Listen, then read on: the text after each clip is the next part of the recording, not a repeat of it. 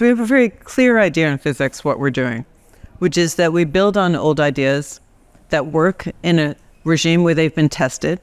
We have a range of, say, distance scales or energies, and we know a theory applies there, but we know it applies with a certain degree of precision. There might be an underlying theory which can be quite different. I mean, quantum mechanics really doesn't have the same even way of describing it as classical physics, yet classical physics is a perfectly good approximation to quantum mechanics that works incredibly well. It works, we don't need relativity even to send a man to the moon.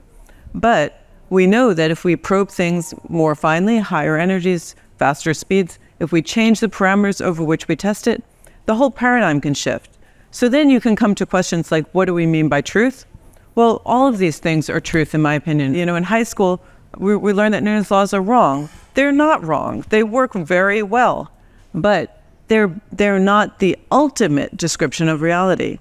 And we actually work pretty well without knowing ultimate truth. In fact, if we had to know ultimate truth, we would go nowhere. No one knows ultimate truth.